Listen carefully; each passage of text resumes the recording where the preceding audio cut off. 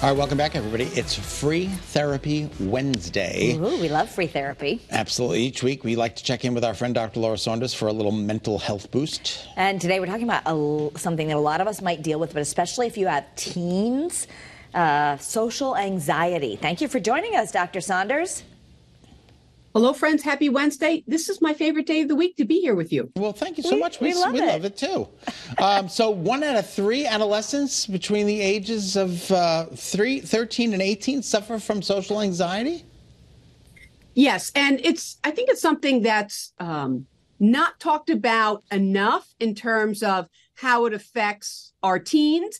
And, I'm always making a plug on this. I think it's worse because of devices and, electronics and video. Like, people just don't interact all in their neighborhoods anymore the way they used to 20 years ago. Right. I mean, I don't know if it qualified as an actual disorder, but I can remember, especially because of Snap Map, we've talked about this, like my daughter when she was younger, not wanting to go into some place because they look at the Snap Map and be like, oh, all these people are in there and they don't want to face it. So what exactly are the real symptoms so we know if you have an actual disorder? So it's marked by an ongoing and pervasive fear of a social interaction. And it's usually like a fear of embarrassment. It's a fear that something, big or tragic will happen. And obviously that fear is unfounded. And so what I worry sometimes for young people is that while sometimes social interactions can cause a bit of anxiety, it doesn't necessarily meet the criteria for a disorder. However, the way that you address it is by exposure. It's by stepping into it and dealing with it. So you say demeanor, a child who is inherently shy, withdrawn, and or apprehensive to try new things may be at an increased risk for development of this social anxiety.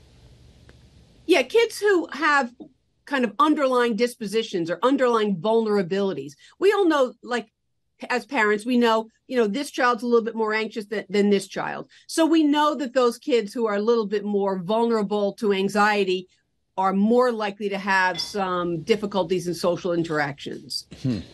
So as far as our parenting style, how do we as parents affect this, or how can we help it? Yeah. So it's also to be noted that a very overprotective parenting style where you're like, no, don't do that. Or no, I don't know if you should go do that. Or I don't know that kid, you can't interact with them. All right. I mean, you're sending messages that people are scary. So note your own parenting style and how that may contribute to your child's social anxiety. All right. You say speech problems sometimes contribute to social anxiety, being bullied, those two things as well. Yes, there are definite risk factors. Any young person who has any type of disability or has had experiences with being bullied is going to have more fear in new social situations or sometimes even ongoing social situations. Right. So unfortunately, any type of disability can sometimes set someone up to feel a little bit more vulnerable. So this is a two-part question. How do we know if it's really social anxiety disorder? And then what do we do as parents?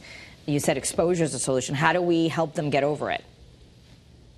So whether it's just sort of an issue or it's an actual disorder, the treatment is still the same. It really is exposure. It's finding ways to step into those situations.